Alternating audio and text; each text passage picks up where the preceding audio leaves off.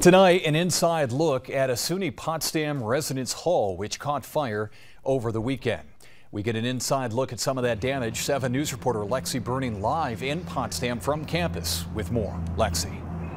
Jeff, the fire originated on the 3rd floor of Van Hoosen Hall. Police tape is still up and broken windows are covered in boards. Tonight, we got to take a look inside.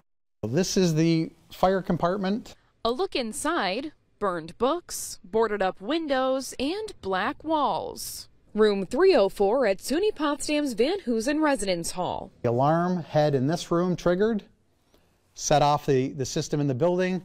Everybody evacuated, no injuries. The smoke detectors went off around 6:18 p.m. Saturday night, bringing an almost immediate response. We had fire crews on scene probably within 3 to 4 minutes of the detectors going off. The fire in this dorm led to the evacuation of 62 students and some pets. Some students won't be back in these rooms this semester. We have 10 students in the affected area that definitely can't return, and there's 8 others, I think the number is 8 others that, based on only having 1 female bathroom up there, we have to relocate also. Students on the 2nd floor of Van Hoosen were able to move back in on Sunday. The fire, for the most part, didn't go far. This room across the hall, relatively clean. You should close your door to your office or your room when you leave, and this is part of the reason why. And you'll see as you look into the other rooms, even the rooms right next door, fire damage in this room contained to this room. And on the other side of these fire doors, a hallway nearly left unscathed.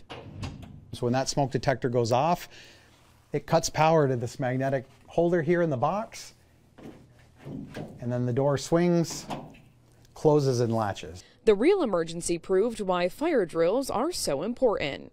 When I arrived to campus, fire department doing their thing, UP doing their thing, and we had a number of professionals from other areas on campus that stepped in to help that didn't need to be here but chose to be here to help, and that was very, very appreciated as we were trying to operate very quickly to get our students something. While everyone is physically fine, there is an emotional toll this can take on someone. The college is providing on-campus counseling, and as far as the investigation goes, the state is taking the lead. We reached out to State Fire. It couldn't provide any more comments. Meanwhile, SUNY Potsdam had no comment. Jeff. Lexi Burning live on the campus here in Potsdam. Thank you.